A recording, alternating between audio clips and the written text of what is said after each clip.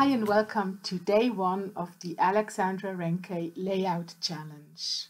We are having 4 sketches for the next 4 days, and I'll have 4 layouts with these sketches in the next 4 days for you. But let's start with today. Today is Annette's turn.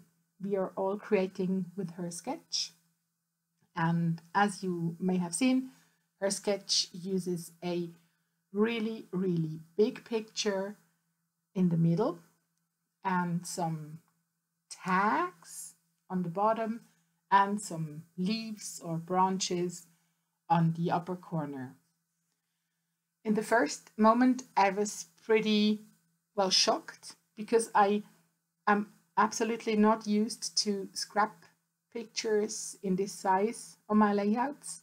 I usually scrap tiny pictures and create a lot of background with my colors. But on the other hand, the segmentation of her sketch inspired me so much that I immediately began.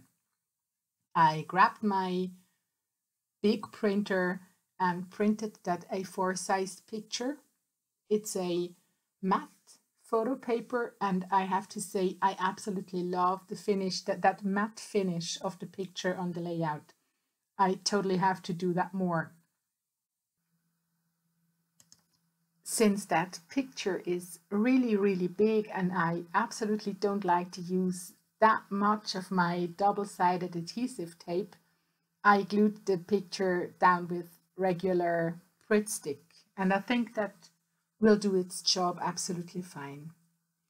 After that's been done, I am starting to color some of the tags. My idea was using 3 different stencils, 2 with dots or dottish patterns, and 1 with these bugs and butterflies and dragonflies, because I thought that was a fun idea to use that stencil, because we had so many bugs and flies on that hike that they just had to be included.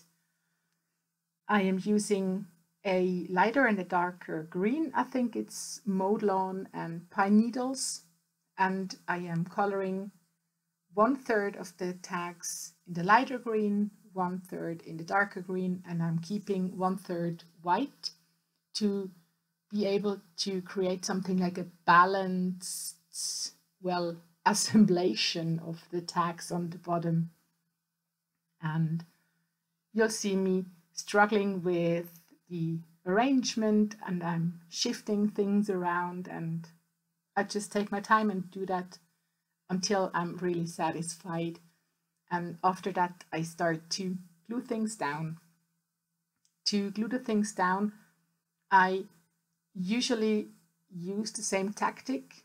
I glue one part straight to the paper, and another part of the elements will be raised, because I really love that, that tiny bit of extra dimension on my layouts.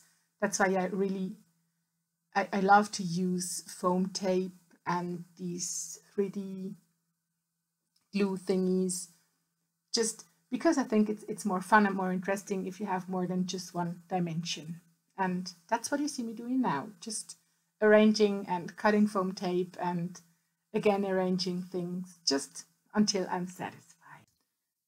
While I've been creating this tag border, I've been thinking about the title, because on the sketch it was on the tags on the left corner, and I really tried to stay quite close to the sketch, but I couldn't find a stickers or a already pre-made title which really matched to my idea. I also thought about die cutting a word and maybe heat emboss it to add some sparkle and bling, but in the end I went with a really simple but in the colors really matching sticker. I think it's a great paper one, and I added that one quite close to the space where it is in the sketch.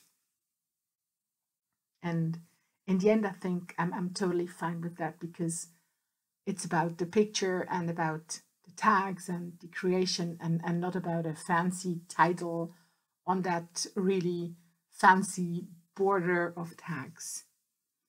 And now it's time to add this leafy element that was on the upper right corner on the sketch. I am using a Alexandra Renke die, and as I did before with the tags, I am using 3D foam elements to raise the leaves, and I used liquid glue on the stems to make sure that they will stay in place. To finish the layout, I've been simply adding the when and where, and that's it.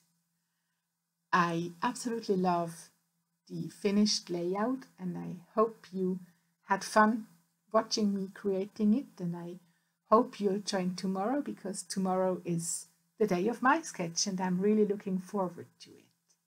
Have a nice day. Bye.